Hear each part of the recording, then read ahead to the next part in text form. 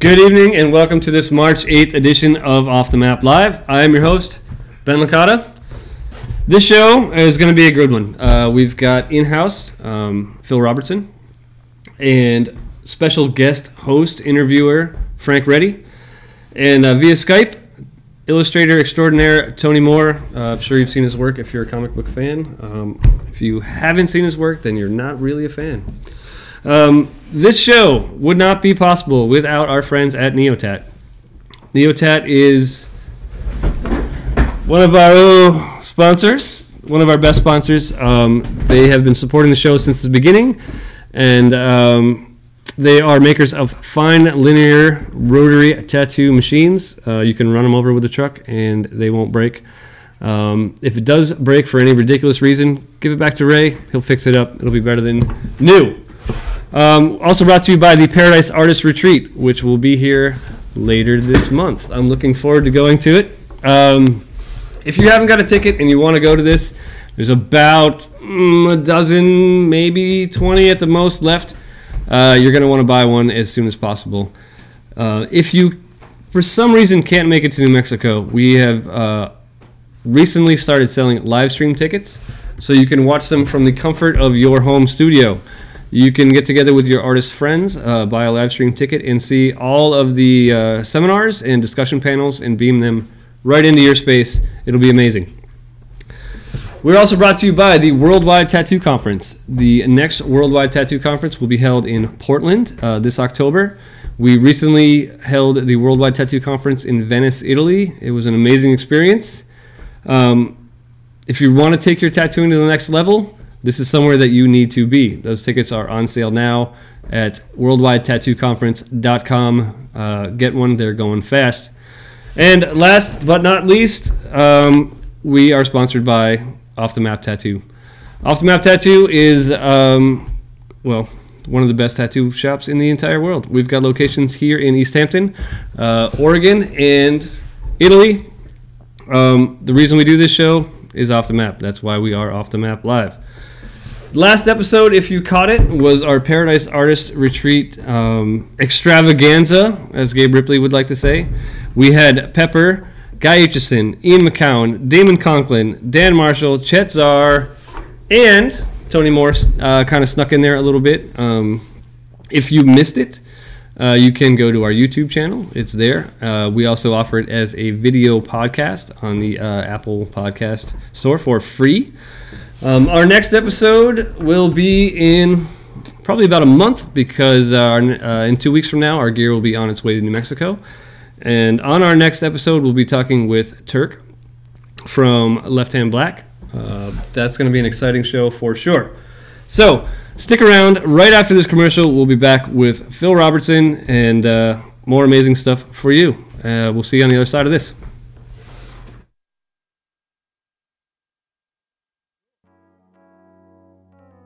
We're at a really pivotal point right now where we can all make a leap forward. In the modern age, that's where the floodgates of tattooing has opened up. And every young kid wants to grow up and be a tattooer. You limit yourself and think, oh, I can't afford that, or I'm not good enough, or just sort of be introspective about the ways that your fears and your insecurities get triggered. There's a lot of talent coming in, and if you want to make money, and if you want to be a part of, and if you want the respect of your comrades in this industry, you have to do everything you can do to grow.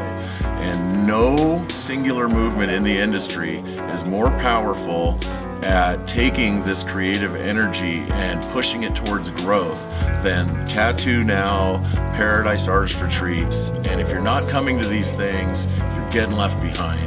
That's all there is to it.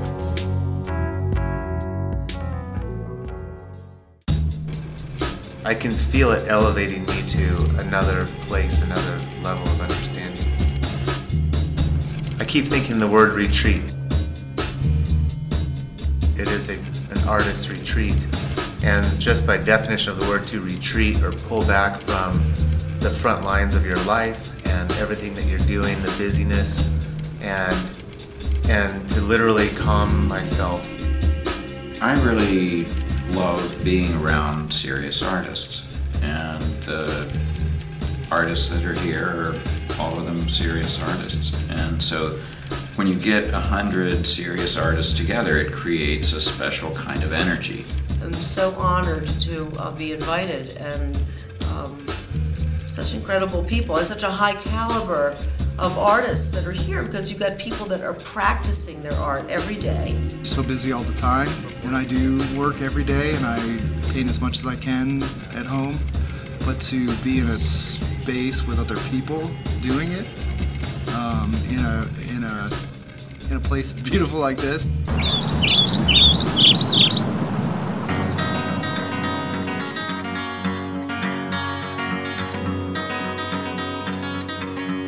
Painters get inspired, artists get inspired.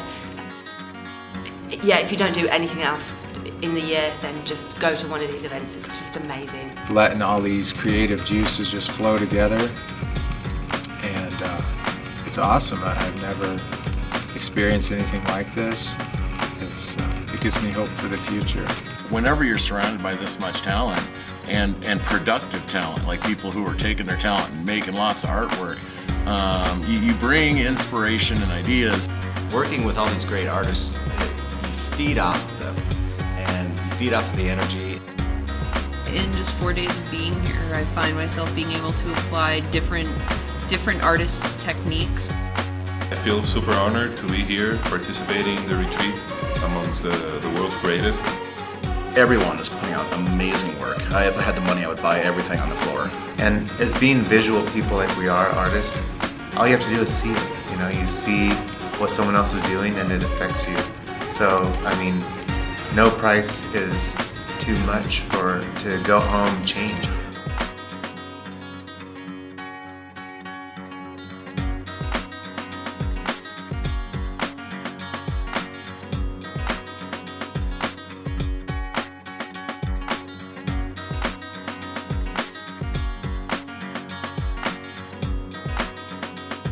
You need to be here. Come join us.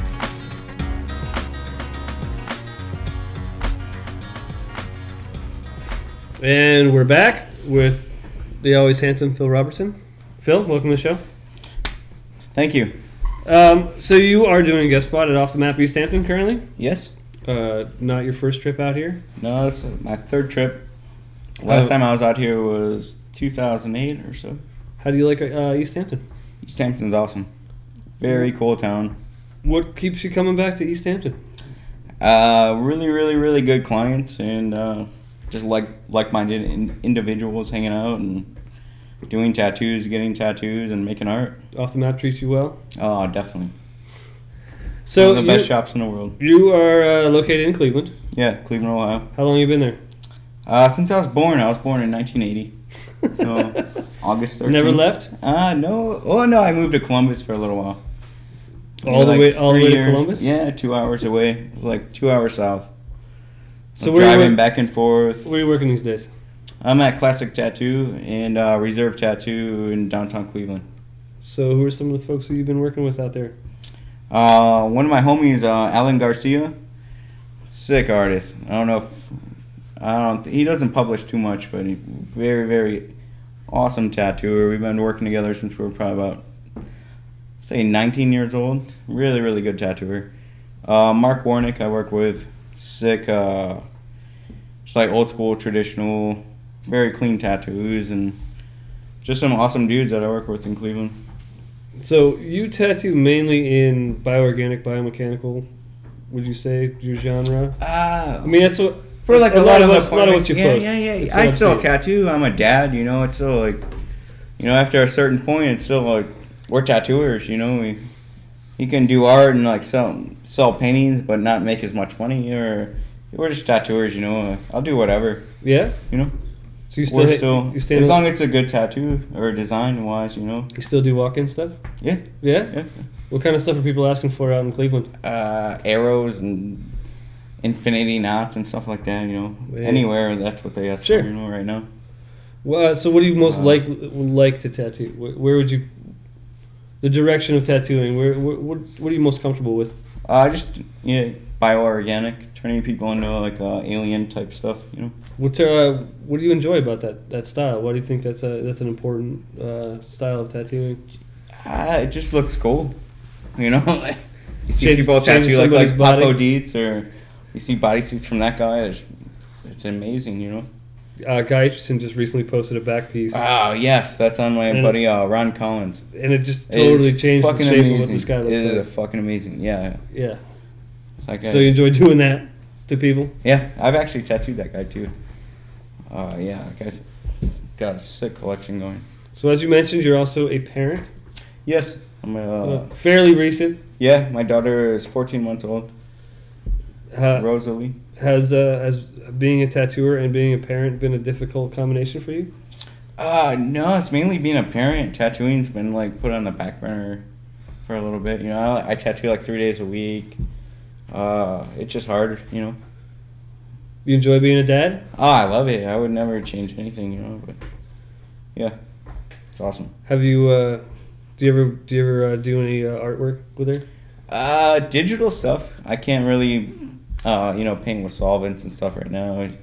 You know, she eat that stuff and call poison control. And yeah, we're trying to avoid all that stuff.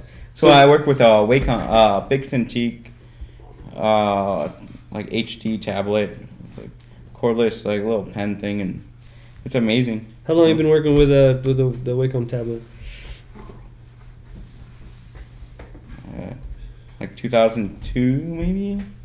So what do you enjoy Long about time. it? What are some of the advantages of working digitally It's not as opposed permanent. to on paper? Backspace. Command Z, Command Z. No, it's awesome. Just like digital airbrushing, you know. Do you lay out tattoos with it? Every day. So do you bring in actual photos of clients and lay it over there? Yeah, definitely photograph their body, you know, and put it in, design the stuff around it, you know. Would you say it saves you time?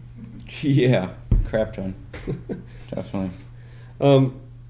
Russ Abbott and Guy Aitchison are going to be doing the Wacom team Wacom seminar thing at Hill City. Yeah, Hill City.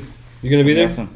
Oh yeah, I have to tattoo though. I know you already know. I have a kid. I know you already know. I gotta how to use work it. now. I mean, you're going to be at Hill City. Oh, definitely. Oh, right. Wacom, yeah, definitely. Do you often go find yourself at Hill City? Yeah, every year. Let's throw it. So I tattooed with Derb for a while. So, what are some of your favorite conventions to go to? Would that be right now? It's very limited on my traveling, but yeah, just Hill Cities. Do you go to Phoenix? Yes. That's pretty far from Ohio. Yeah, it's fun. What draws you to the Phoenix show? Clients and awesome tattoos. Definitely. Sweet swimming pool? Yeah. Oh, yeah. There's 13 of them. The first year I went there, I was trying to find every pool and do a cannonball into it, and I missed 2. There's like there's a few that are hidden. Yeah. Yes, definitely. I'll lock them away. I have found a couple by surprise late at night. I'm like, holy shit, there's another pool over here too. This is awesome. It I is love pretty that great. Show. So when you're designing on a Wacom, yeah, what's your workflow like? Do you basically I'll photograph the guy's arm, figure out what nowadays it's like what I have to cover up. You do a lot of cover-ups? Crap tons right now. Why do you think that is? People are actually seeing what good tattoos are? Or? And people are cheap. They don't want to get lasered, I guess. Well, laser's painful from what I hear. I've been lasered a lot, and so you don't have it's any... totally worth it. I think you have no sympathy? No, hell no. Anytime I'm like, hey man, you should get that. Let's start with getting that laser. And they're like, I don't know. I heard it hurts. I'm like, it doesn't hurt at all. You should totally get it. I suggest everyone gets lasered. Yeah. So, what kind of stuff are you covering up? You covering up like recent tattoos that were mistakes, or gang like tattoos I got when I was in prison? Oh yeah. No, actually, no. Just stupid shit. He's hard. Yeah, Can't you right. tell? Yeah, right. No, I mean, what kind of stuff are people coming to you with these days? Oh, to get covered up? Yeah, yeah. I don't know, just older guys with stuff they got when they, like the 1980s. They're older, 50 years old, and they just want to get sleeves now. You know, I want to get biometrics. Yes, that's how they come in. Yeah. Like, right on. And I like Iron Maiden too, bro. Let's do it. You collaborate with your clients, or definitely, yeah, definitely, yeah, definitely. I show them, websites and all that stuff that they should look through and figure out what they want to do. You know. So what's some of your favorite stuff that you've done recently? I can add in images later, so hopefully you'll tell me something good. Yeah, like robot tattoo stuff. I don't know. Robot? Like straight up mech? Yeah, RoboMech stuff. I've been doing a bunch of cool stuff. RoboCop? Like Japanese manga, like some Japanomech. Yeah, you do any of that stuff? I've been messing around with that Thrusters stuff a while ago. Yeah, I got some cool stuff. I just need to upload it. Yeah, you definitely need to. We need to see more of that. Yes. So when's the last time you painted something? I saw you posted some older acrylics the other day. And have you painted since you have become a father? Just digitally. Just digitally? Yeah. Just Wacom. Do you do prints? Can people buy prints of that stuff? Yeah, you can. Yeah. If they wanted you have to contact me and where would they get them made. How would they contact you? Phil Robertson Tattoos.com. Right on. PhilRobertsonTattoos.com. Find him. What's your booking like? And if someone's looking to get an appointment, is best way? Find me a babysitter. I'm just kidding. Bring a babysitter. I work weekends and my dad during the week. You know. Do you enjoy it though? Oh, so it's a good thing. Yes. Yeah. Gonna have more kids? No. Gonna have really? Does your wife know I'm that? old, man. Look at this, gray as hell. He's not as old. He's not that old. He just went gray early. He's only 22. Yeah, I've been tattooing 3 years and I love it. It's awesome. Yeah, how does it feel to be a new guy in the tattoo industry? Pretty good, man. Like, there's so many DVDs going around, and it's so easy to learn. TattooNow.com. We will not teach you how to tattoo if you do not know how to tattoo. But TattooEducation.com. They will also not teach you how to tattoo if you don't know how to tattoo. We provide educational materials for professional tattooers. Don't let Phil Robertson lead you astray. We will check if you order anything. Believe me, I've called many shops to find out if you actually tattoo. And if you tattoo in a barber shop or in a gym, you're out of luck. I'm sorry. We'll try again. Catch up to me when after your apprenticeship is over. How do you feel about the proliferation of tattooing these days? It's on TV, it's in magazines, it's everywhere. It's it's nice. Like the first time, I wanted to get in a magazine since I was a little kid, and then I had an article, and I thought it was the coolest shit ever. But now there's, like. I mean, it's in fashion magazines. Tattoo magazines are still great. I love them, but I mean, I think tattooing it's good for the industry and all that expanded. stuff. But it still makes people like certain people that shouldn't get tattooed are getting tattooed. You think there's people that should not get tattooed? Yeah, definitely. You don't think everyone should? Hell no. You gotta earn that stuff.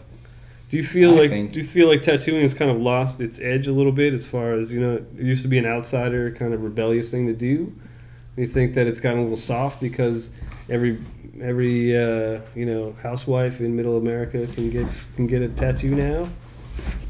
I don't. It's good for tattooing, I guess. Sure, definitely. I think so. Yeah, that's all. How do you feel about all the television shows? Do you watch them? This guy that I looked up to forever, his name's Clean Rock One. Like, yeah, he was on. Badass fan. Damn. That dude's a fucking badass. So I had to watch this past episode. Of course. Or last season. You've seen his van? And yeah. Well, he's got a car club and all that stuff, and he's a badass. Yeah, I had to watch it. Like, I got robbed, But I just think it's stupid. Where I don't know. That was more. Anything that's cool. They should have it more like WWF style. Like, I'm gonna sweep the floor with your ass. Yeah, I've seen that go down too. Tattoo episode. Yeah, or the Randy Macho Man Savage. Yeah, that'd be hilarious. Or just not doing it. It's just kind of ruining the industry. I think it's making every fucking asshole that comes into the studio. I don't mean not talk shit, but think that they have to have a story behind their goddamn tattoo. Sure. It's like, no, just get tattooed because you want art. Tattoos. I mean, tattoos with stories that have their place. There are memorial tattoos and that kind of stuff. Yeah, but don't get too in depth with that stuff. Just get tattooed. Do you find that people that come into the shop are a little bit more of an expert? They think they're more of an expert these days. They come in and they seem to know, like, no, the shading's got to be this way and the line work has to be this way. No, at our studio, like, you come in and you look at the portfolios and you just figure out who you want tattooed by, and that's the style of tattoo you want, and you get the tattoo. And right on. If you're an asshole, you come in and you're real picky, they just don't book you. That's good. That's like old school. That's the way it should be. That's the way it should be, I guess. That's good. I don't know. Like, I'm not trying to tattoo every fucking asshole on the planet. Like, just a few. Just a few. Yeah. But yeah. That's how it should be. So what have you got coming a lot up? of tattoo What have you shops got coming up in the coming year? You traveling at all? Being a dad. Being a dad? Not right now. Maybe a vacation next year. Maybe. And you still going to do Hell City this year? Oh, definitely. Yeah. Are you going to bring your family with you? Yeah. Maybe. Don't hold him to that one. No, not. She's not tattooing or anything. Yeah. So Papa still has to work. You gotta make some dough, right? Make tattoos at least. So you're gonna find some time to paint? I want to see some more paintings. You Definitely. should. It's important. Yes, I have a lot of digital stuff. Do you find that the digital stuff has tactile wise, it's different? Like, do you ever miss actually using a paintbrush, or do you? No, I way more enjoy doing digital. I hate painting with brushes. That shit's hard. It's like, man, it's supposed to be hard. Yeah, but once you get comfortable with using a little digital pen, it's easy. They have a bunch of different tips you can buy and try those out. And right on. It's awesome. So if someone was going to get into digital stuff, where would you suggest they start? Going to wacom.com. I mean, you said you have a giant one. I don't know. I would really like to have one of those companions. You carry those around like wherever you go. Bring wherever you go. Yeah. Right on. Well, hey, thank you for talking with me. It's always a pleasure. Yes. Phil Robertson, check him out. PhilRobertsonTattoos.com. His work is amazing. It's bright. It's colorful. He's only been tattooing for 6 months, so I'm sure he's bound to get better. I'd say check him out at a convention, but unless you bring a babysitter, he's not going to be there. We'll be back right after this commercial. We're going to bring in Tony Moore and our guest host, Frank Reddy. Frank, are you ready? Frank Reddy? He is ready. We'll talk a little bit more about art and tattooing. Stick around. We'll see you on the other side.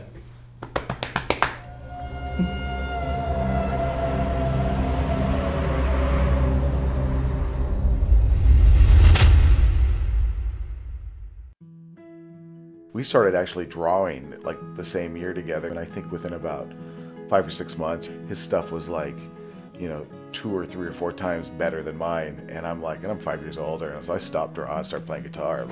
I'm not going to compete with that. He was just messy.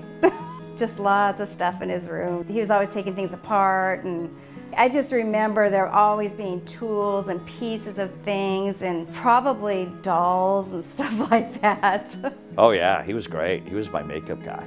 He's always been really macabre. You've seen him, he's angelic looking. He's still in his late 40s. He looks like a little angel.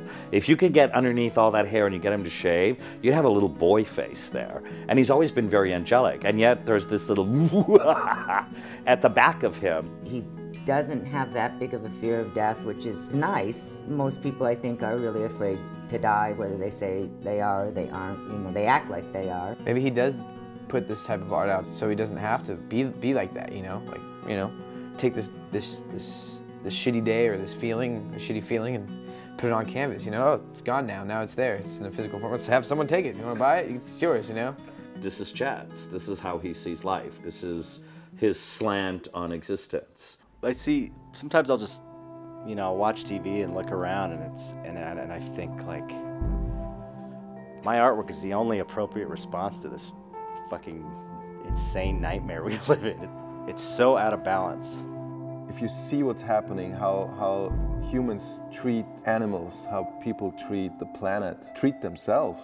I mean, we are part of this whole thing. We like to see ourselves separated from the concept of environment, but we are part of it, and we keep acting as if we are separated. Chet's work invites a deeper reflection and contemplation on the condition of the soul, basically. It goes back thousands of years. Hieronymus Bosch is still popular, and he was one of the originals. Part of it could be a catharsis. That's what a lot of psychologists have thought horror movies did for people, since movies began, is that when you see it and live it through an art form, you don't have to deal with it personally and yourself. With all types of art, but in particular dark art, people resonate with how they feel.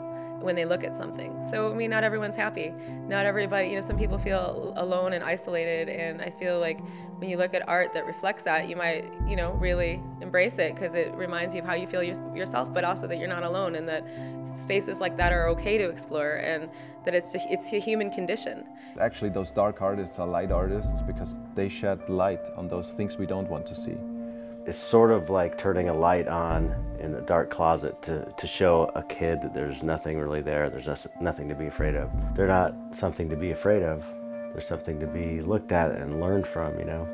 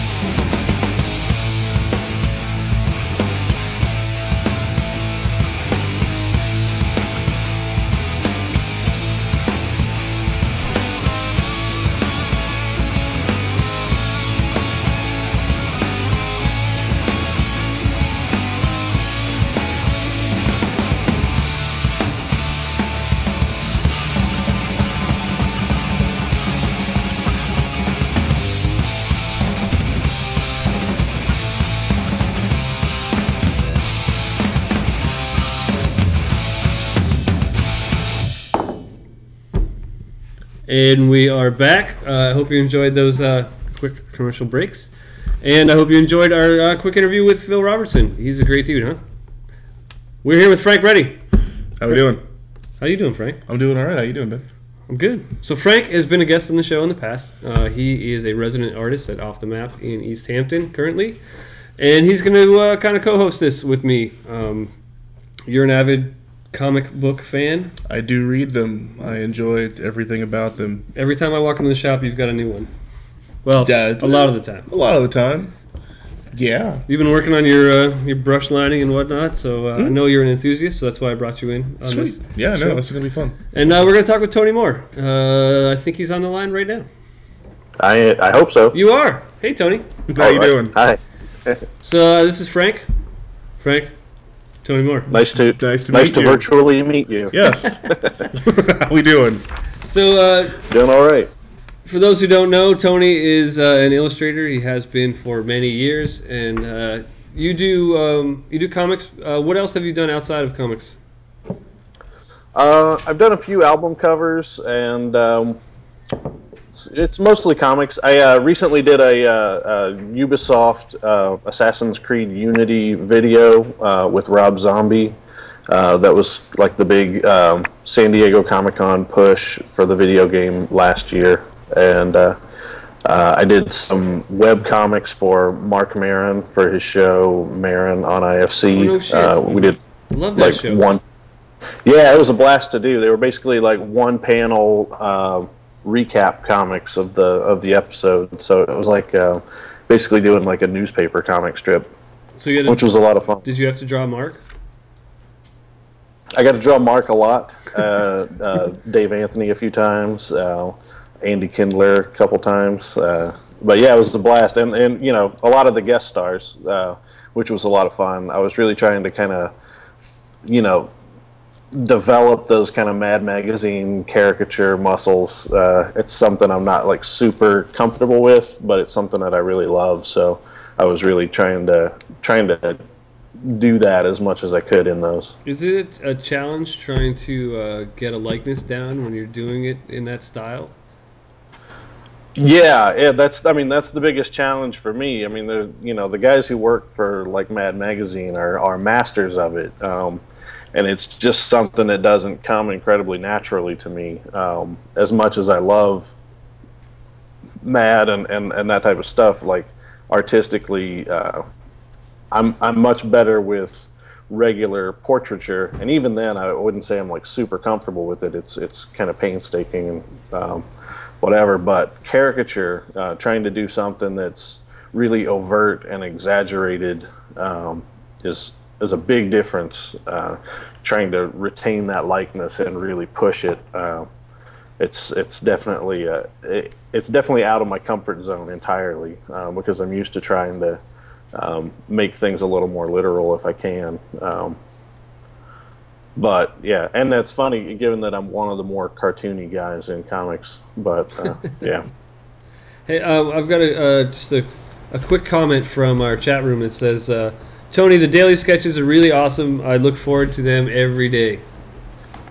So, oh, that's awesome. I'm glad they've enjoyed those. I've been doing daily sketches every week since early December, just as kind of regular content for my website, and it's been going really well. It's been a lot of fun. I've been using mostly Copic markers on chipboard, doing small, like 8.5 by 9 inch sketches with Copic markers on chipboard, and you can go to my website and check them out. I've been having a lot of fun with them. Learning how to use the markers has definitely been the primary goal for that. Just trying to like lock down the technique on those. And you put them up for sale, right? Every day? Yeah, every day I put it up for sale. When I'm done with it, I chuck it up on the website, and anybody that wants it can go grab one. I want the Hedwig, so I saw it today. It was pretty awesome. The Hedwig? Oh yeah, awesome. Thanks. Yeah, that one didn't last very long. I believe it. I wanted the Reaper one that you did not too long ago. Well, it's still sitting there. Yeah, I know. I still don't have any money in my wallet.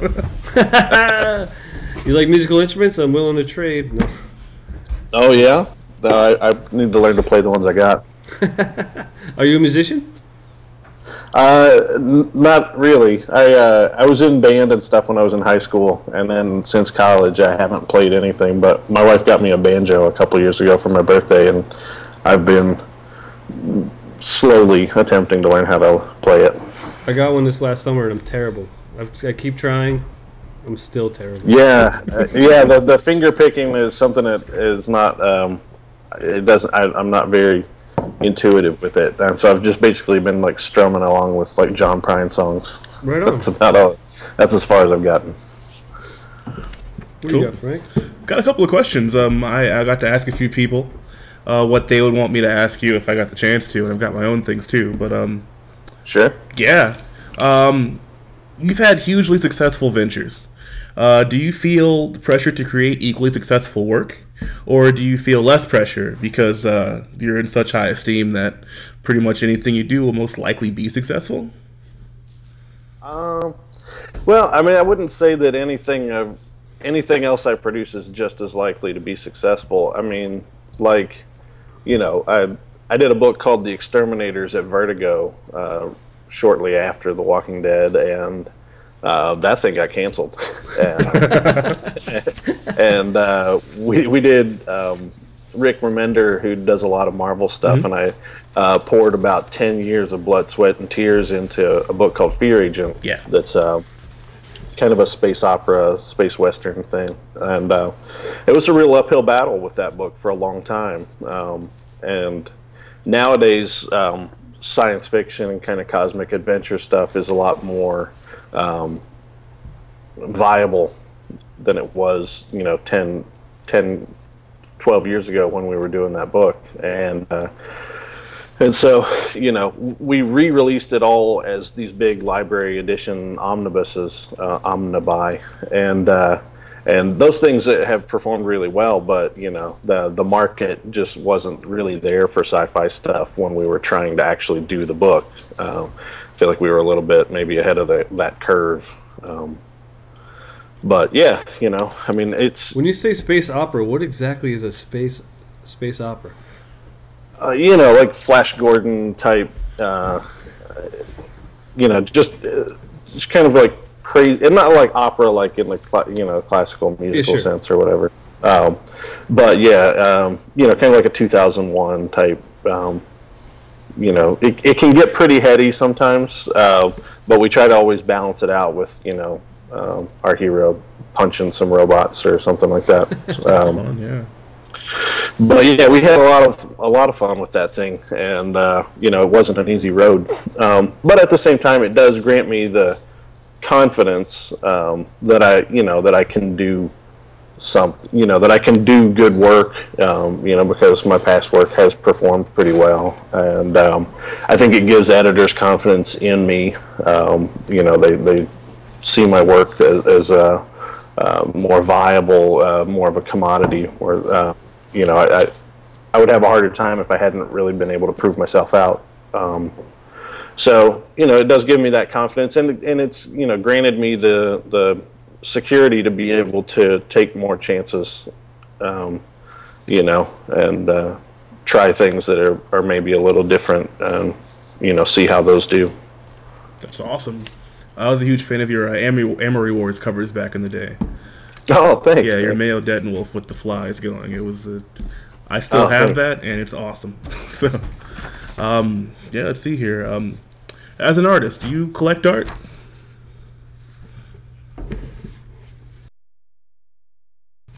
We do a lot of conventions. My wife and I are on the road a lot, and one of our biggest ongoing expenditures, I'd say, is art. We have like different kind of stages of art in our house. We have some that we just like to have in our collection that just kind of sit in FedEx boxes, and then we have some that end up in the to be framed pile, and then we have some that are framed but yet to be hung, and then we have lots that are framed all over our house. You're working on a personal art collection museum? Yeah, I mean, we tried to. Yeah, we've got kind of a large room, a library room, that we have some really cool Kurt Vonnegut pieces printed by my friend Joe Petro down in Lexington. And he did all the printing for Ralph Steadman and Hunter Thompson. Damn. And a lot of really cool guys. Awesome. And that's actually going to be one of my next projects, is a big printmaking project with him that I'm super duper excited about. That's awesome. Yeah. I got a quick question from the chat room. Is there any? What is the least favorite thing that to draw for you at conventions, etc.? Somebody wants to know. What, I don't know. I guess what irritates you? What do you feel like you're compelled to draw that you really just are tired of or don't like? Well, I mean, you know, one thing that I got a lot was, you know, I've been known to draw zombies, and a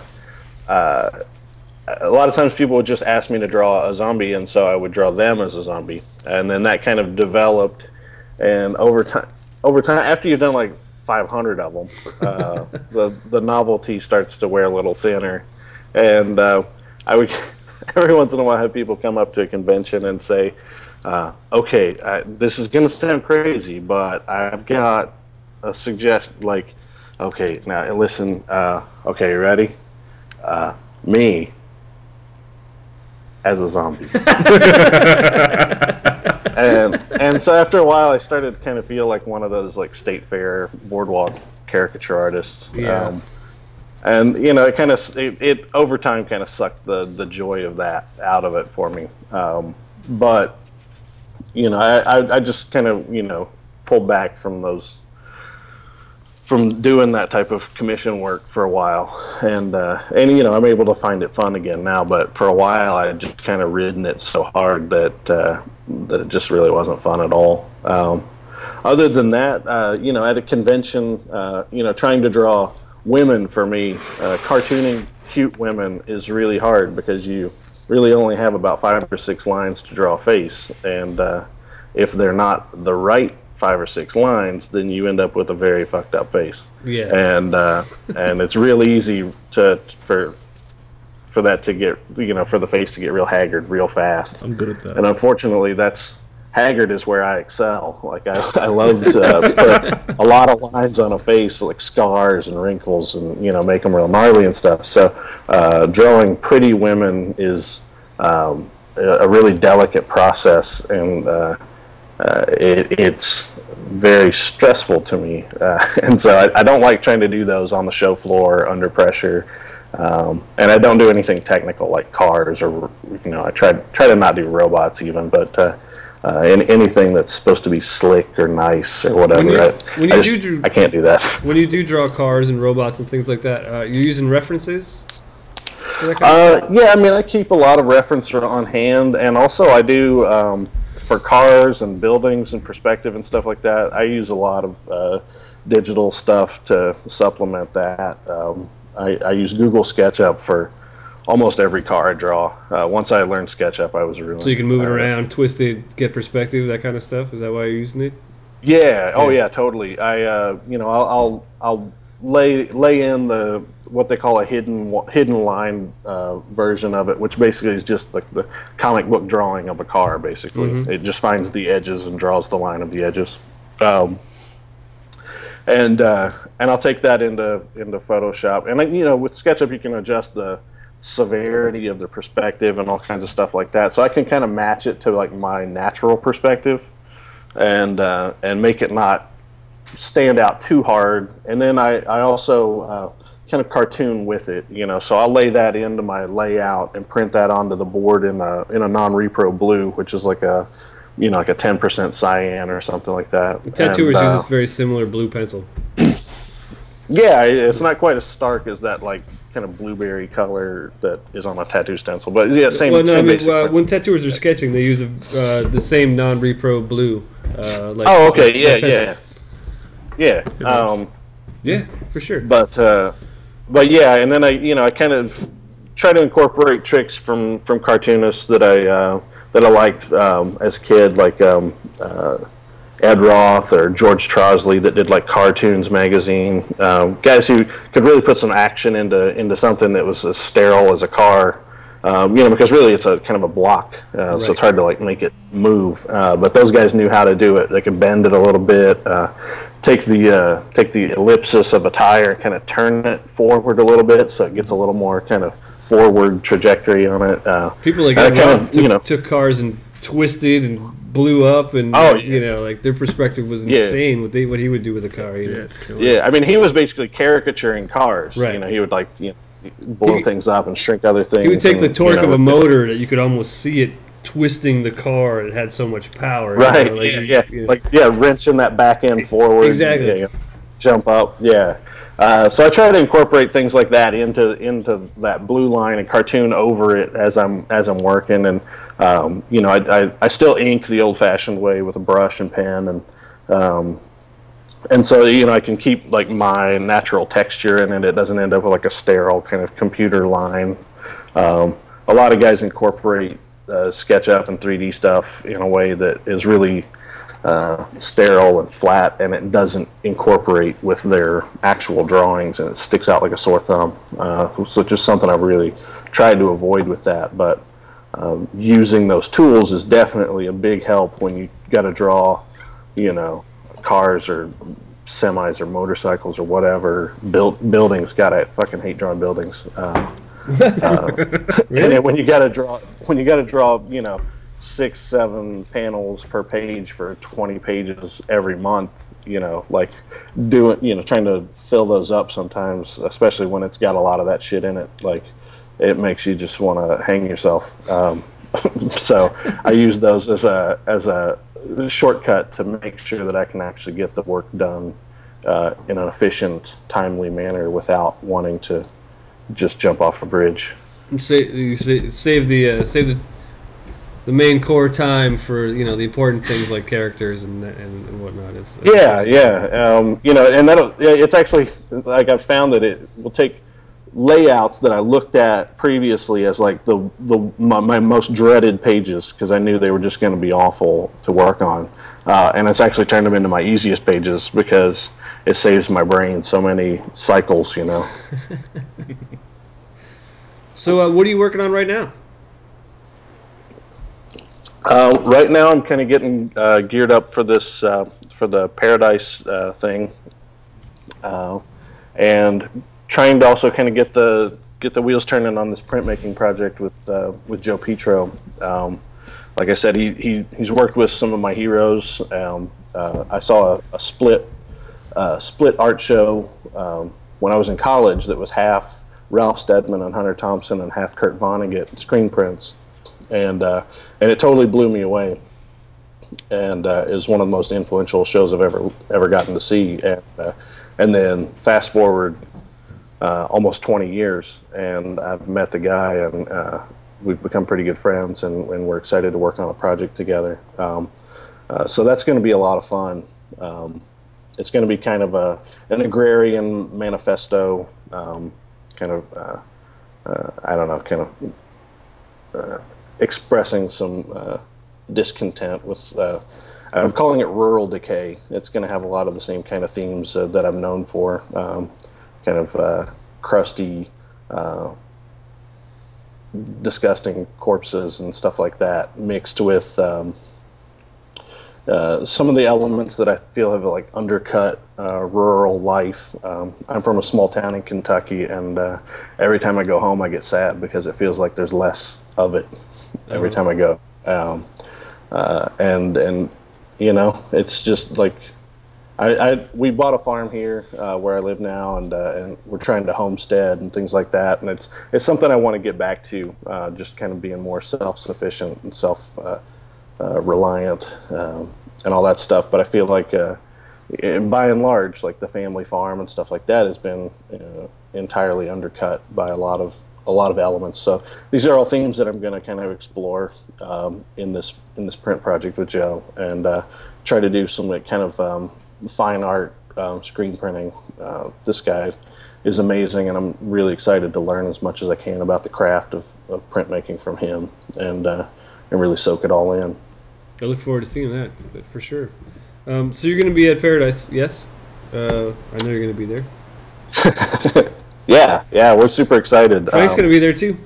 Way stoked about it. It's going to be great. Yeah, we'll share beers. I was going to ask, what exactly are you teaching at Paradise? I'm doing a seminar on visual storytelling in a single image. It's basically like cover illustration as pertains to comics, which I thought was probably particularly good for tattoo related stuff, given the similarities. Yeah. So yeah, I'm going to kind of talk about that, kind of go over some of my techniques and some of my thought processes. A lot of it will be more conceptualization and trying to examine some of the visual vocabulary, because I know in comics and in tattoos a lot, you end up with the same like 5 or 6 things that just get used into the ground, and trying to examine what you want to say and find new ways to say it efficiently, in a single shot image that still carries a story and has some dynamics and storytelling and action per se in it. So yeah. And I'll also, I guess, be leading one of the life drawing classes. So yeah, do you get a chance to do much figure drawing these days? No. Oh, I also want to say my wife is running a really great marketing and business management seminar, which is basically what she does for my business, our business. She's kind of the driving force behind anything that actually happens with my business. So yeah, she's going to be leading a seminar on that, which will be probably really informational to a lot of people. Just kind of sharing what we've learned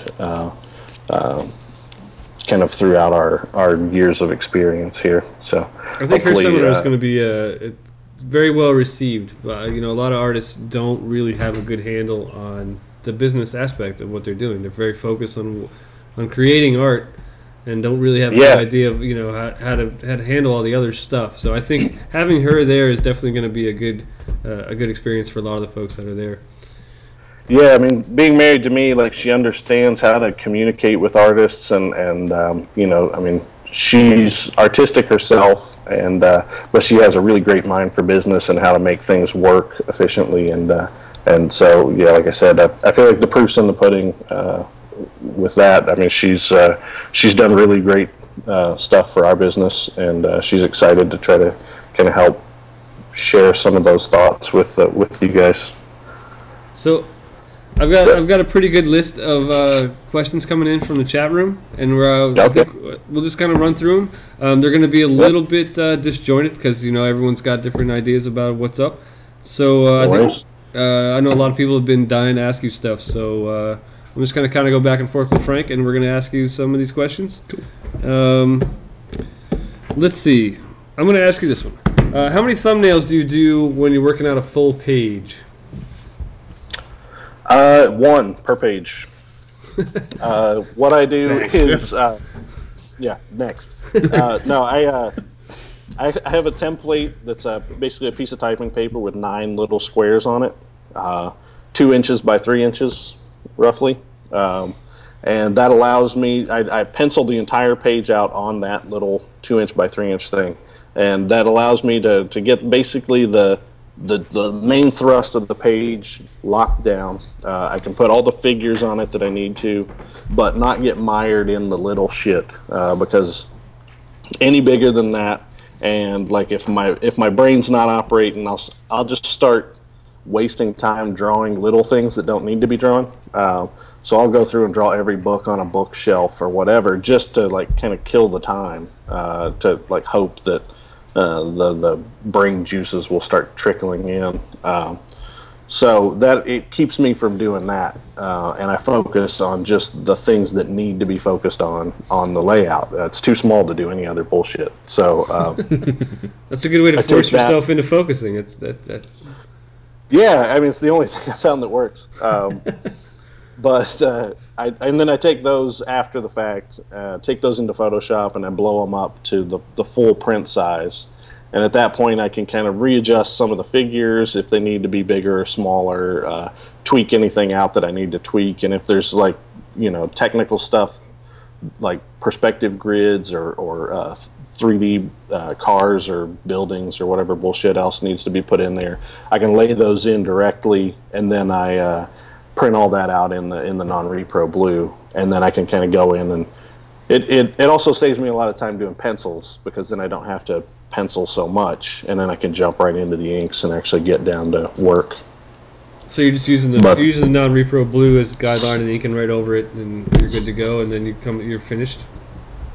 Yeah, pretty much. But yeah, the layout stage is the hardest part, because it's the most like mentally intensive part, because it's where all the thinking's done. Like that's where I have to see every scene in my head, and rotate around within the scene, like from camera angles, and I have to picture the people, I have to hear their voices, I have to basically see how they're acting, I have to hear their voices and see their body language, and kind of extrapolate all those things together, and basically have the movie in my head.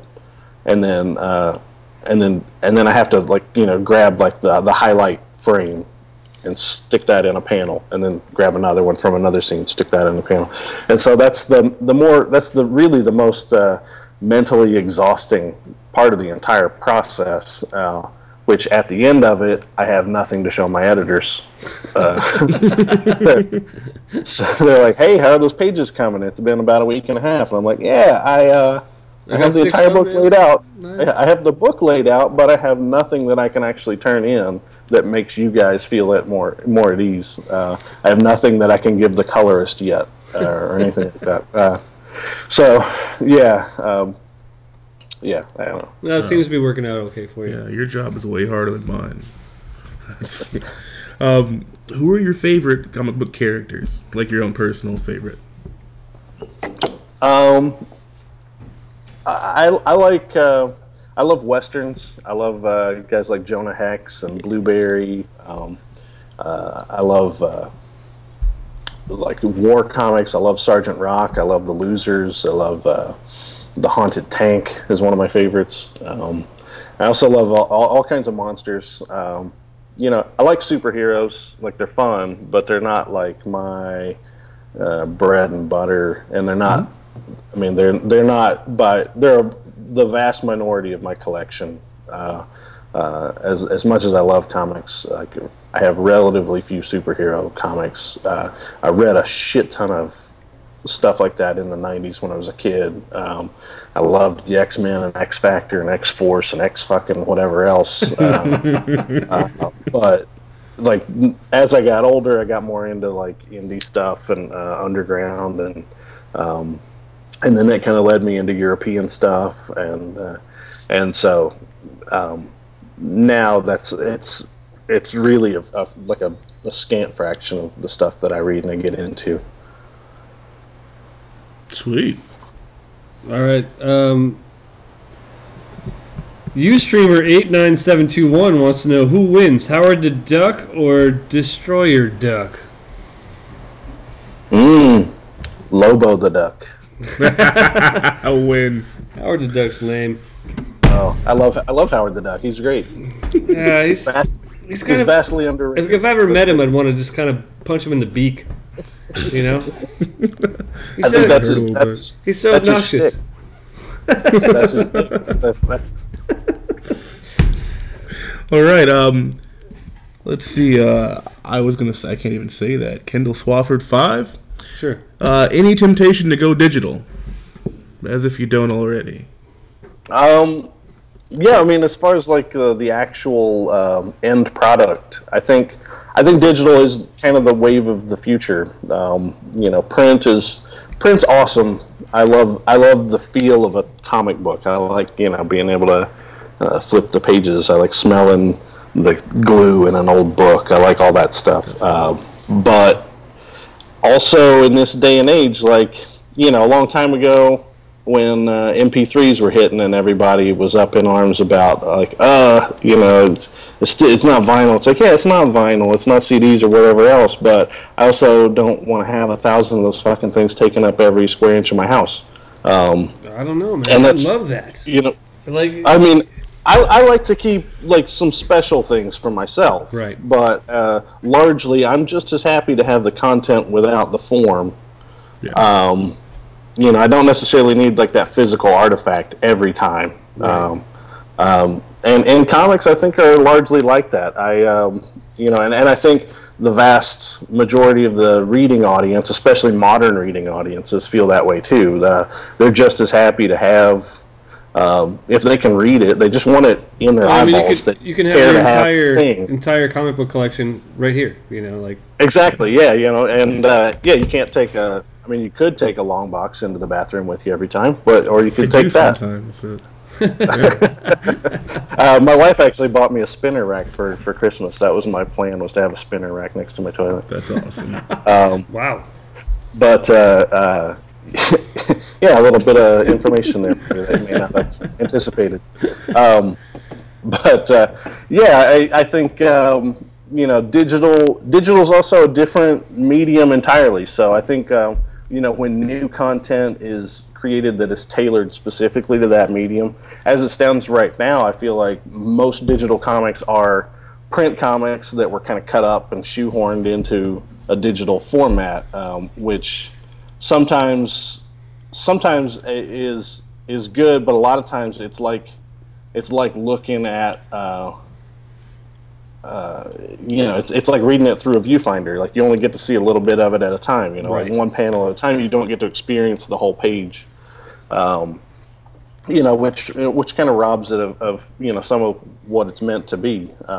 But I think as time goes on, when new content is more tailored to the medium, I think new storytelling techniques will start to come out that'll be really cool. And I don't think it necessarily has to be about adding animation or music or any of that type of kind of hokey bullshit over top of it. Like it can still be just solid comic book storytelling techniques just applied to a digital medium in a way that's meant for a digital medium.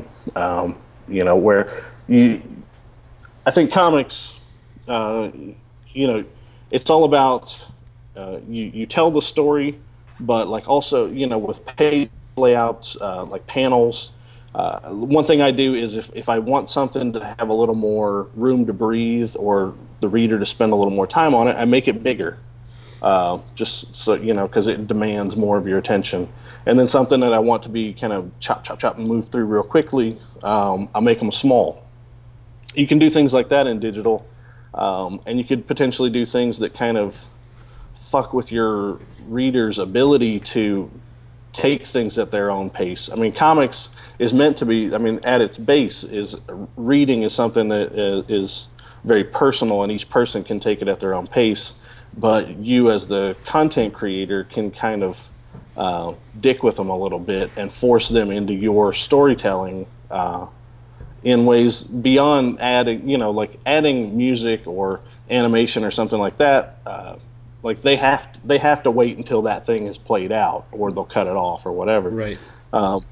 But if you do something simple like just repeat the same panel a few times because you want it to linger, you can do that on a printed page to an extent. But if you really do it too much, it becomes just kind of wasteful because you really only have so much paper in a book. Right. And so, but digital, it's just a couple extra K. Which is nothing. A couple more files in there. Stick with them all day. You can do you can actually surprise people in that way. In a comic book, you can't really surprise people that much. They turn the page, they've seen it, or if it's on, if the best you can hope for is to put it on a left-hand page so that they're surprised when they turn to that page. Right. Because if on the right-hand page, when they get to that, that other page, you've already ruined the surprise. They've already seen it. Yeah, I read them like this.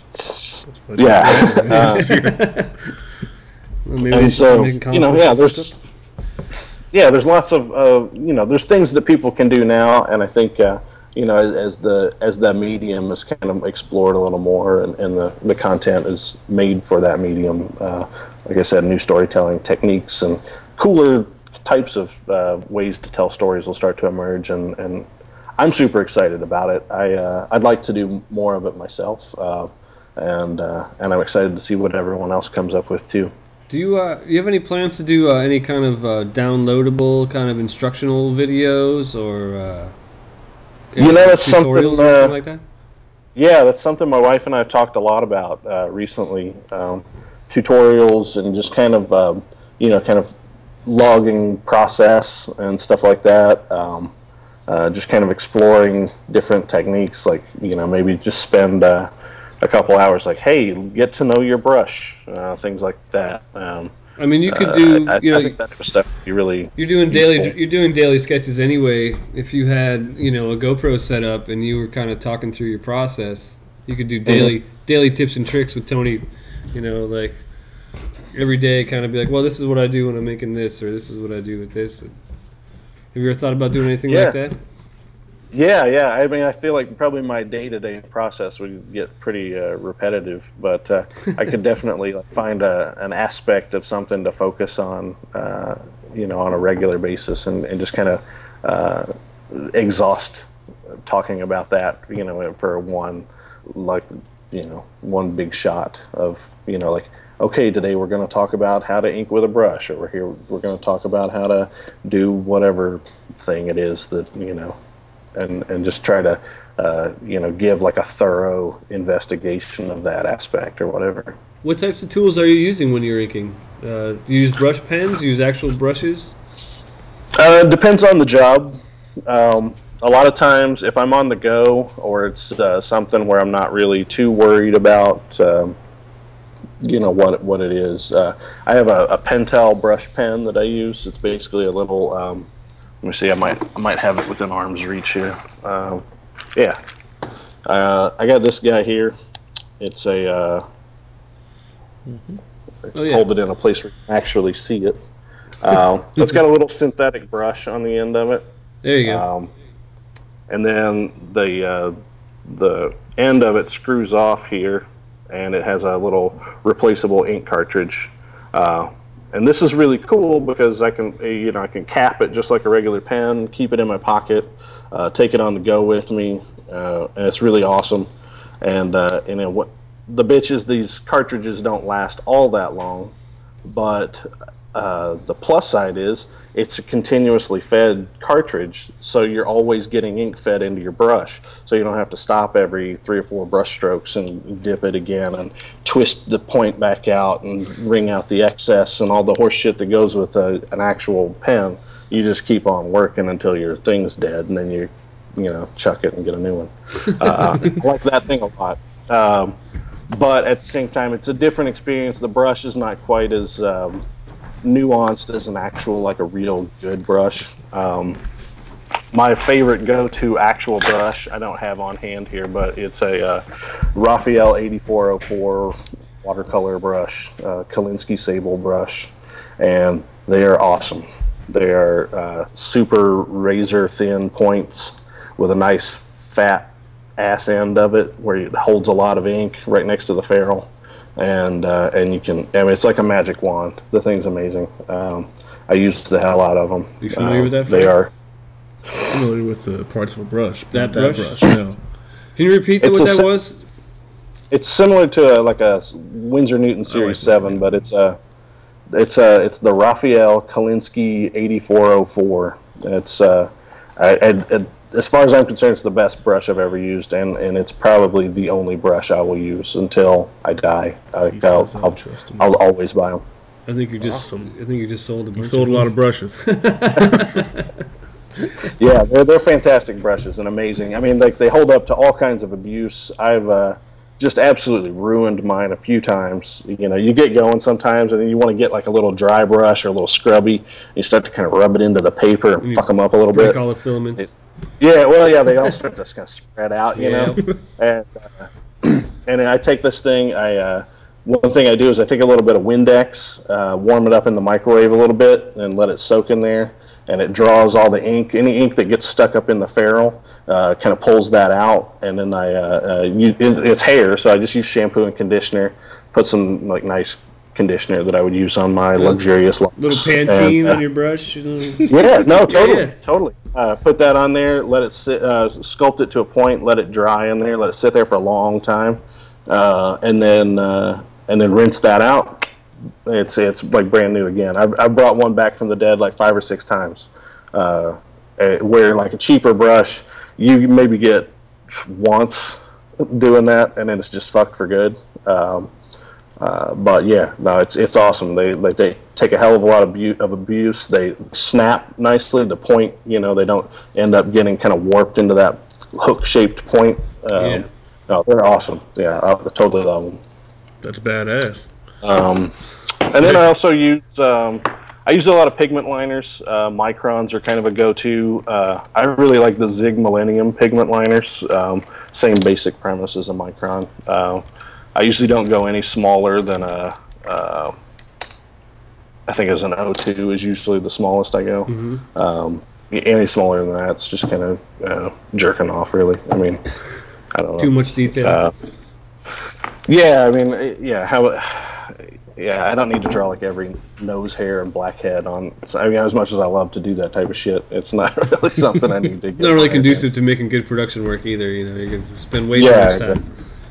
Yeah, well, you get smaller, and then you end up spending half your time fighting your tools. You know, like the smaller nibs on a pigment liner, that little bendy black part will either split or bend, or it'll retreat. The best case you can hope for is that it'll retreat down into that little metal ferrule, and then you get it a little bit longer. But either way, it's got a really limited life, and then you just got to brick it. But yeah, those are basically my main go-to tools. Like I said, and I use a lot of Yasutomo water soluble. The non-toxic Sumi ink. Oh, right on. Yeah, I'm a real dumbass about cleaning out my brushes. I buy those. Soluble is an important aspect for the inks you use. Yeah, I buy that nice expensive brush and then I don't clean it. Idiot. Yeah. And, I'm guilty. So yeah, all the way through. But the Yasutomo the Sumi ink, the non-toxic kind doesn't have shellac in it, so it doesn't turn to plastic in your brush, and it doesn't break the hairs in your brush. You get it wet, and it just turns back into ink. Shellac, all you need is a little denatured alcohol that'll be completely dissolved. dissolved, gone. You won't be a problem. If you haven't, real easy. If you haven't picked up your brush before then, right? But yeah, exactly. But yeah, I mean, most people don't really keep denatured alcohol around either. And also I point my brush with my mouth. Ah, yeah. And I don't need to eat that shit. So the first time I saw Frank doing that, I was like, "What the hell are you doing, man?" He's like, "What? This is what I do. He's pointing his brush. That's how I watercolor. It's in I the, eat so much ink. It's in the ink. It's on the page. It's in his mouth. It's in the ink. It's on the page. It's in his mouth. I'm like, you got to stop doing that, man. Digital's like, probably saved my life. I get that black little streak down. Right? Yeah, him too. Yeah, it's whatever color I'm using. It's all over the place. All right. So yeah, I try to stick with stuff that's not going to put me in an early grave. That's good. As far as supplies go. I should do more research. I don't know. All right, Ustreamer 5677. They'd like to know what you do to challenge yourself as an artist. I mean, it just depends on where I'm at. A lot of times it's just about being in the right headspace. So, sometimes the challenge might just be something as simple as like, okay, I got 6 hours to finish this 8-hour page. Let's see if I can do it and not hate it when it's over.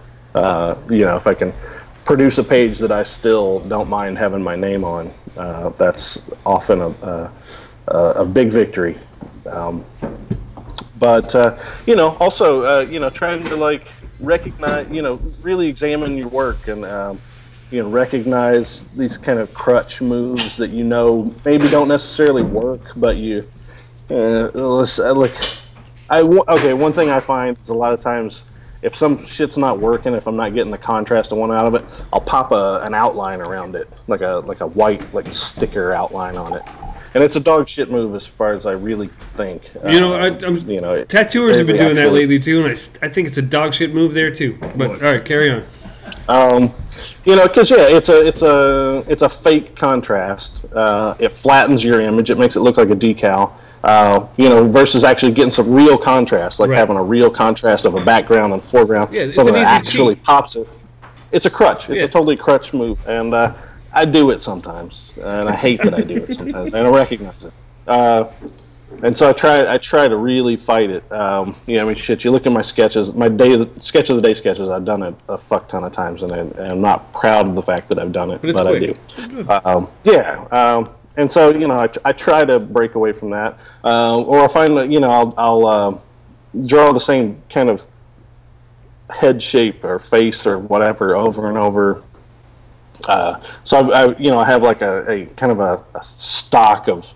This is how I draw a head from 3/4 facing away from you, and it's kind of the same thing. And a lot of times I know it's not right or accurate or whatever else, but I do it and it works and it's done. And sometimes that's enough, but sometimes I got to really figure out the correct way to solve that problem. Which is, you were asking if I do much life drawing, and I don't.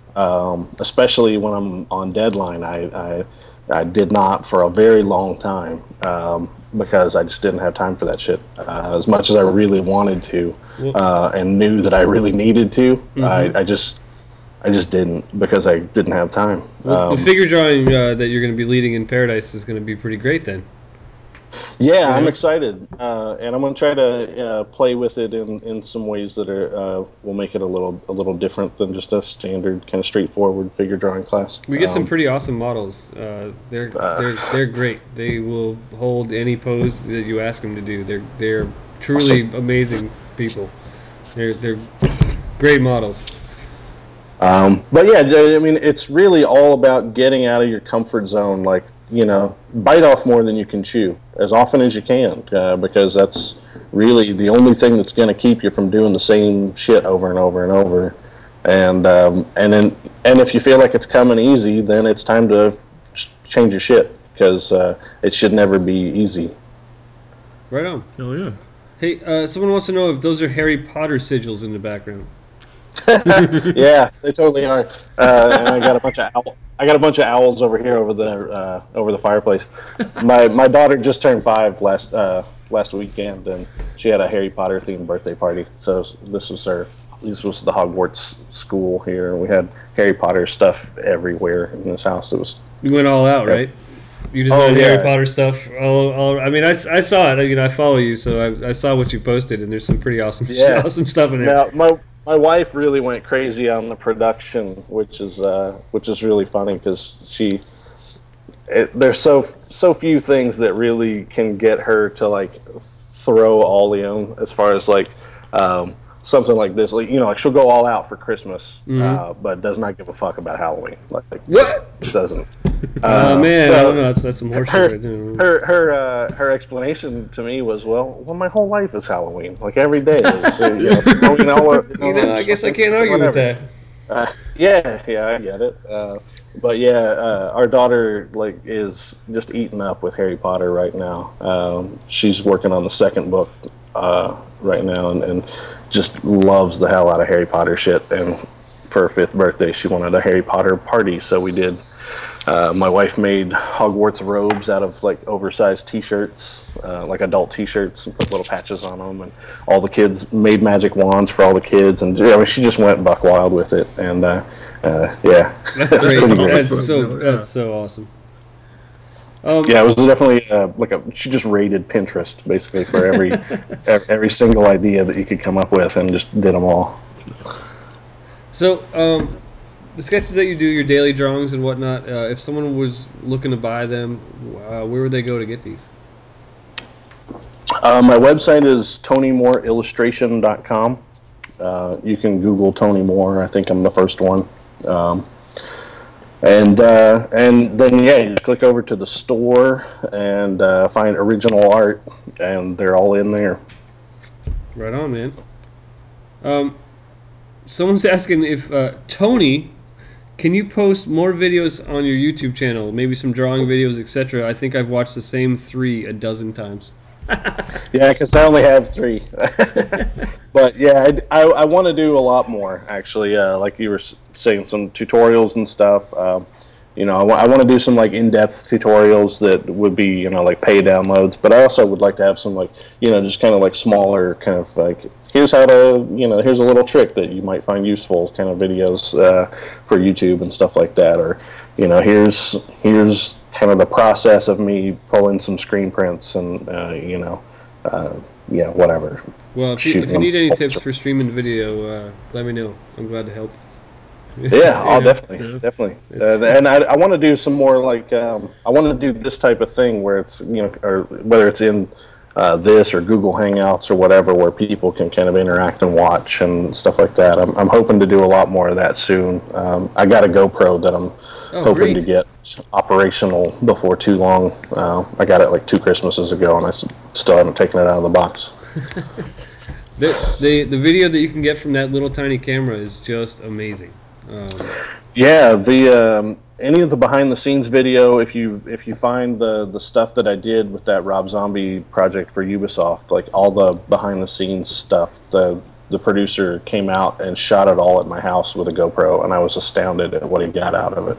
Yeah, it's tiny. You know, it's the size of, you know. Yeah, I couldn't get over it. A few Fig Newtons. How many Fig Newtons? A few. Maybe 6. I'd probably say like 2. Yeah, I don't know. It's a little deeper than you might think. They're bigger nowadays. I hate them. I like them. It's like a couple boxes of candy cigarettes. It's like 2 boxes of Tic Tacs. There you go. With a round, I don't know. So it's like 1 GoPro. With a round peppermint candy for a It's lens. about the size of a GoPro camera. Have you seen this? It's almost exactly the same size as a GoPro. It's awesome. Have you seen those GoPros? Sorry, Check this out. What is that? Iron Maiden. Oh man, is that the trooper? Yes. Maiden beer. It's pretty awesome. I've enjoyed it quite a bit here. It's like an IPA, but it's a little more balanced. Like it doesn't just doesn't punch you in the face with hops. It doesn't like get up its own ass with being hoppy, basically. Yeah. I'm getting so tired of that, like super crazy ass hop stuff that all the kids are drinking these days. Oh, I know. And they look at you like a jackass because you think it's fucking bitter. It doesn't really taste that great. Yeah. And they're like, oh, you just don't like beer. No, I do. I just don't like feeling like I just ate a fucking banana peel or something. It's exactly. Like it tastes kind of gross. Like, Right. how about just making one that tastes good? That's right. I don't need to be challenged with my beer. It's like I don't need to be like, what? How much hops is in there? I don't need that. You can't handle all the hops. I don't want them. I just want to enjoy my goddamn beer. That's the way it is now. Sorry, got all crotchety for a minute. I like dark beer. It's all right. That's what I do. Yeah. Just kids have ruined everything. So we got a couple more questions from the chat room, and then we're gonna wrap it up.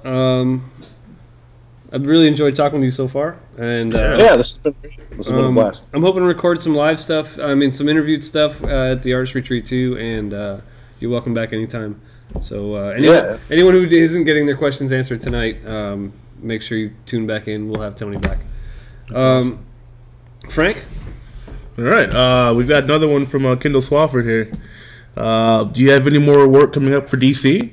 They would love to see you work on some Batman.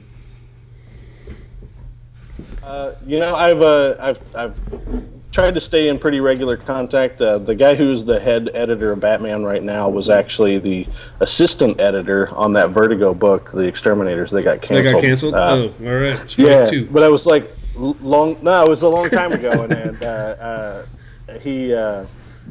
I was thrilled to see Mark kind of rise through the ranks over there, and he's always been really good to me, and I love working with him. I loved working with him on that book, and I would be happy to work with him at any point. And so he's been really good about staying in touch, and I've tried to be equally responsive, and so hopefully we'll get some more stuff going at DC. I love doing covers, and I'm hoping to kind of continue that arena. I like doing covers because it's the one page of a comic book that I can just work on until I feel like it's done. Versus all the ones on the inside, I just have to go, okay, this just has to be done enough, and let it go. But a comic, I can like make it what I want it to be, and so I love doing cover stuff as often as I can. So I'm hoping to do a lot more with those guys. I've had a few great projects that they've offered me that the timing just wasn't right for, and it broke my heart to say no. So hopefully, there won't be so many of those. Thankfully, you're in a place where you can say no to DC and still be okay with it. I mean, it could be worse. Yeah, I mean, it's nice to not be completely hand to mouth as far as the where the paychecks come in, but it does break my heart every time some dream project that I've really lusted after for a long time finally gets presented to me, and there's just no way to make it work. Either the turnaround's too tight, or I know I'm going to be out of town during part of it, or whatever else. Something is going to like throw a monkey wrench into the plans of it, and I have to say no, and it kills me every time.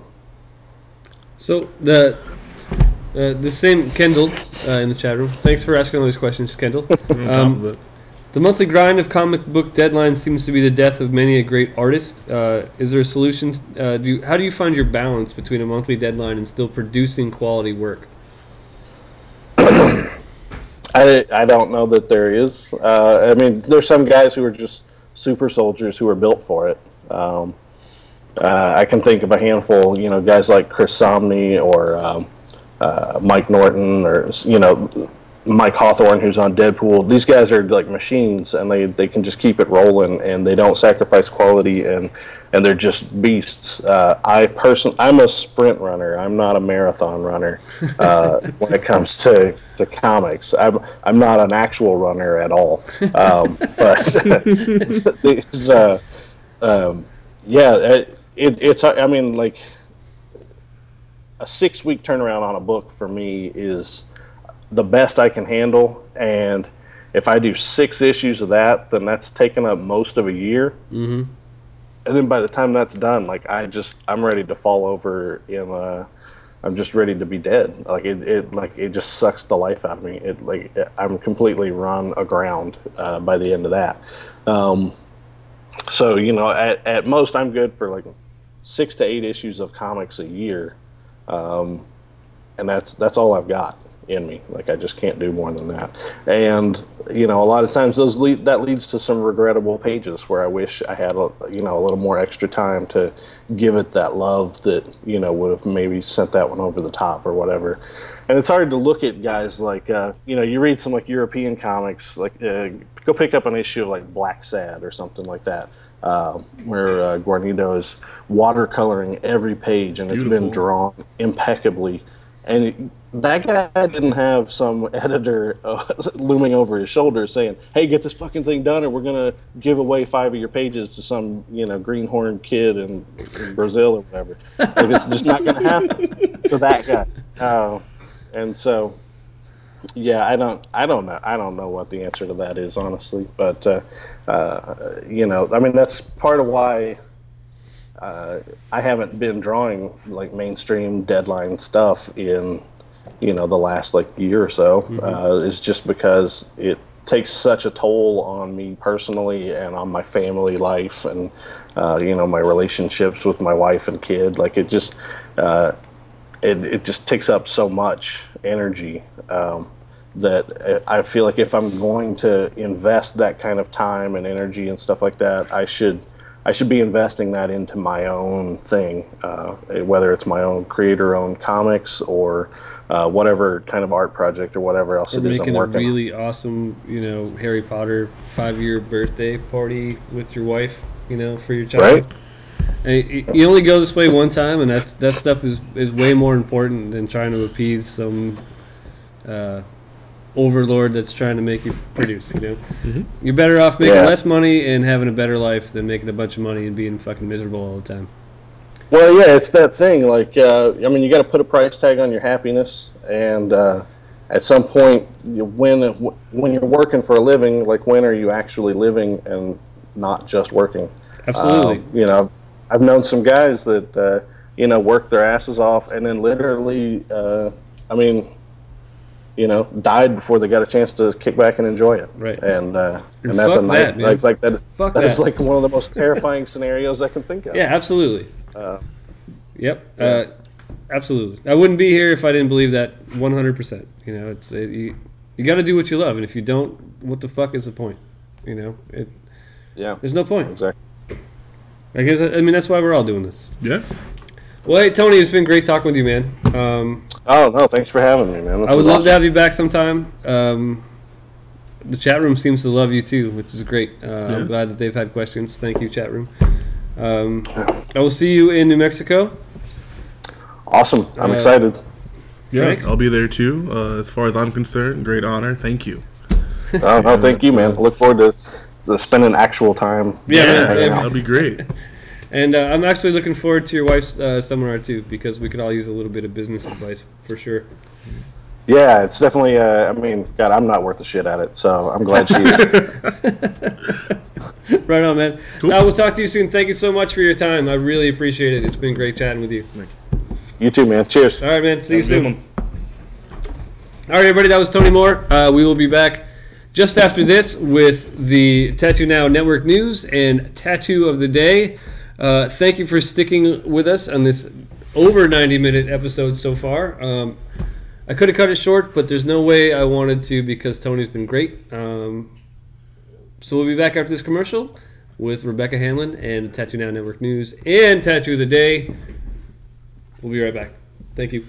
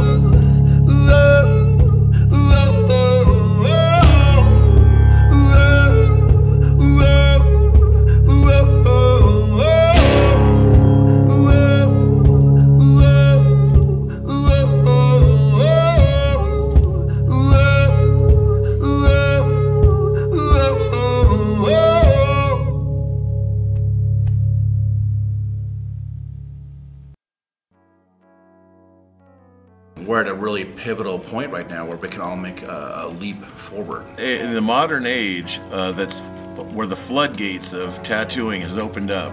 And every young kid wants to grow up and be a tattooer. You limit yourself and think, oh, I can't afford that, or I'm not good enough, or just sort of be introspective about the ways that your fears and your insecurities get triggered. There's a lot of talent coming in, and if you want to make money, and if you want to be a part of, and if you want the respect of your comrades in this industry, you have to do everything you can do to grow. And no singular movement in the industry is more powerful at taking this creative energy and pushing it towards growth than Tattoo Now, Paradise Artist Retreats. And if you're not coming to these things, you're getting left behind. That's all there is to it.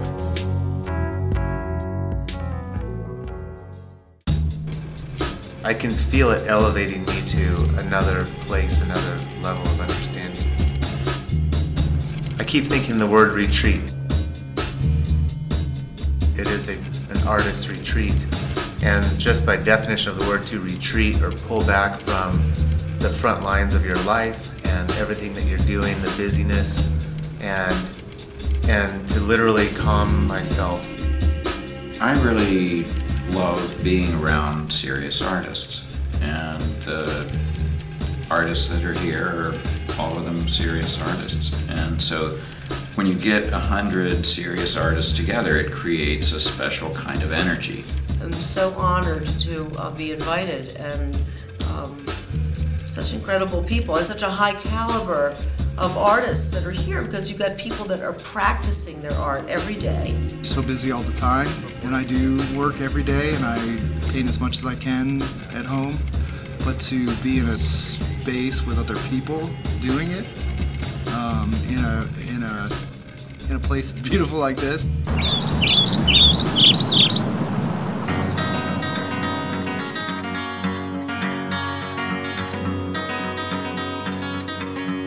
Painters get inspired, artists get inspired. Yeah, if you don't do anything else in the year, then just go to one of these events. It's just amazing. Letting all these creative juices just flow together, and it's awesome. I've never experienced anything like this. It gives me hope for the future. Whenever you're surrounded by this much talent and productive talent, like people who are taking their talent and making lots of artwork, you bring inspiration and ideas. Working with all these great artists, you feed off of them, and you feed off of the energy. In just 4 days of being here, I find myself being able to apply different artists' techniques. I feel super honored to be here participating in the retreat amongst the world's greatest. Everyone is putting out amazing work. If I had the money, I would buy everything on the floor. And as being visual people like we are, artists, all you have to do is see it. You know, you see what someone else is doing and it affects you. So, I mean, no price is too much to go home change.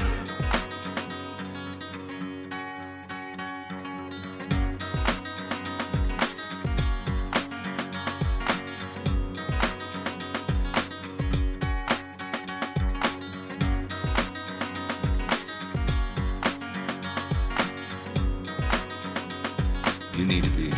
Come join us.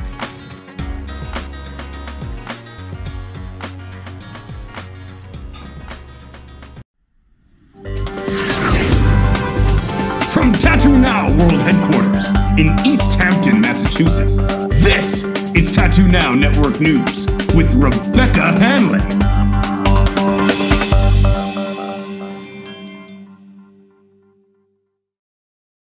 Hey everybody, Rebecca here. Excited to have you all back. Thanks for sticking around. We just had a great talk with Tony Moore and Phil Robertson and Frank Reddy. A bunch of great people in the studio tonight. I have some great news to share with you guys. The Abbott Aitchison webinar is now available. This is like seriously exciting. This is something that we filmed back in October in East Hampton. Both of the guys came out. We had 2 days of tattooing. They did an amazing job hammering out a leg sleeve for fellow tattooer Brian Geckel. And we're just super excited to share it with you guys. There's 3 camera shoot, high definition, You are like right up there with the needle. It's looking great. I'm super impressed, and I really hope that all of you enjoy it. So hop on to tattoonow.com/professional-development and buy this webinar because it's awesome, and you're going to love it, and your friends are going to love it, and yeah, enjoy, and thank us later. Next up, there are all sorts of exciting events. You have hopefully heard about the Paradise Artist Retreat already. And that is coming up in just a couple weeks in New Mexico. And literally there is only like one handful of tickets left. So I hope that you are going to be one of the people that snags the last ones, because this is going to be a killer event with some of the best artists around. And I hope to see you there. Are you ready? I'm ready. I don't know. I mean, I hope you can come unplug with us. And if not, that sucks. But we have a live webcast ticket that you can get, a live streaming ticket. So even if you are, at home because you're a parent, like some of our friends on the show tonight, you can buy the ticket and still be involved in the action. So we hope to see your name pop up on that list if we don't see you there live. Next up, the Worldwide Tattoo Conference in Portland is right around, maybe not right around the corner, but it's coming up, and people are like really buying tickets for it. So buy your ticket. Be there. Why not? Portland's a great place. I had a great time there. Why not bring some tattoos there? So I was gonna talk about our new artist member, Luca Pagan. He is a recent addition to the Tattoo Now artist member family, and he's been doing some killer black and gray tattoos out of Rising Phoenix Tattoo Company in the Bronx. Hop on, check him out. He's doing some cool stuff. Maybe you want to get an appointment with him. I think that'd be a great idea. So we're happy to help link you with these tattoo artists. That's what we're here for. So have fun finding your, tattoo life mate. All right. So another cool part about the Tattoo Now website is classified stuff. So our friends over at Sanctuary Tattoo in Portland, Maine are hiring. And we know that because they submitted a classified on our website. And that's great. So they're looking for a killer tattooer, and that could be you. And they are still hiring. They are looking for people to submit their portfolios. So you should email inquiry@sanctuarytattoo.com and see what happens. Hopefully, if you're looking for a job and you want to move to Maine, you get it. Good luck. Some other stuff going on at Tattoo Now is our website production. So we are currently developing a whole bunch of new websites. A couple that you can look out for are for Rebel Muse Tattoo Studio out of Louisville, Texas, and Forever Art Studio out of Corpus Christi, Texas. All sorts of cool stuff going on down there. And something for our friend Ben Rusher over at Twisted Anchor Tattoo, a friend of Matt Stebley, down in Mississippi. So you can, stay tuned because we're about to launch those, in the coming weeks. So enjoy. And if you're looking for a website, give us a call. Maybe not right now because we're live. And if you were to call us, then the phone would ring, and that would be really awkward, and we'd have to edit it out. But call me tomorrow. I'll be in the office, and I want to chat about it. So that's all I have to share with you tonight. Have a great rest of your night. Enjoy. Create something. I have an exciting segment called the Tattoo of the Day up for you next that I put together. A little selection of some of our best tattoos that came through our Tattoo Now website and won our honor of being featured as the Tattoo of the Day. So enjoy. There's about 12 of them. Have fun. Crack open a beer. Get a snack. So long.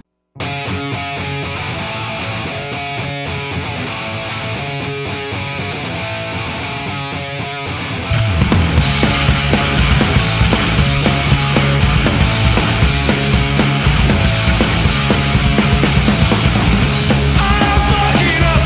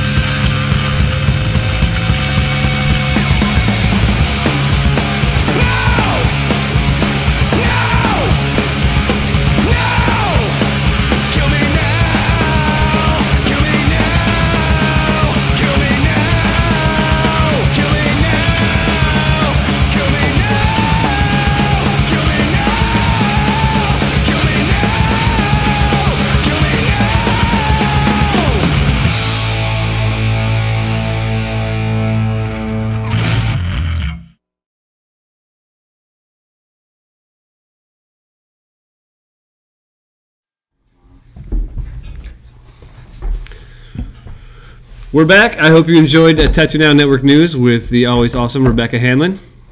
Thanks. Good job. Sorry I fucked it up.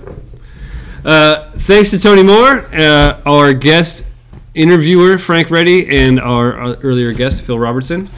Thanks, Phil. Come here. Come here. Thanks. We haven't seen you in a while. No. Well, thank you to Phil. About 7-8 years. Thanks for having me. Thanks for watching, everybody out there. I hope you enjoyed the show. Thank you for watching. All of you guys have a wonderful night. In 2 weeks, we're going to be shipping all this gear to New Mexico. And we will not be having a show. But in about a month from now, we're going to have a show with Turk from Left Hand Black. A guest yet to be named. I hope you tune in. If you cannot tune in, make sure you go to our YouTube channel, tattoonow.com/YouTube. You can see all of our past episodes, and we are also available as a video podcast on the iTunes Store. Go to our YouTube channel, subscribe, comment, all of that stuff. I hope you really enjoy the show, and if you hate it, let me know. All right, man. We're going to the bar. I'll see you next time. Thank you from Off the Map Live. See you next time. I don't remember. Are you talking to me?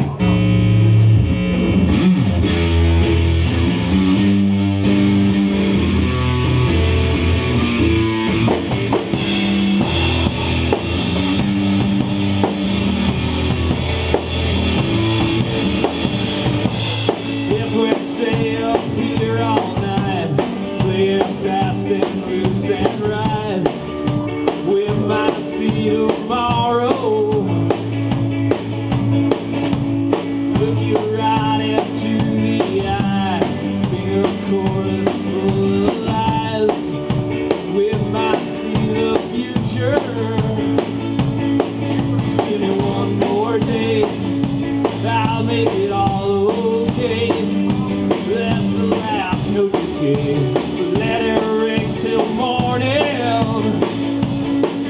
Give me one more night. I'll get my words right.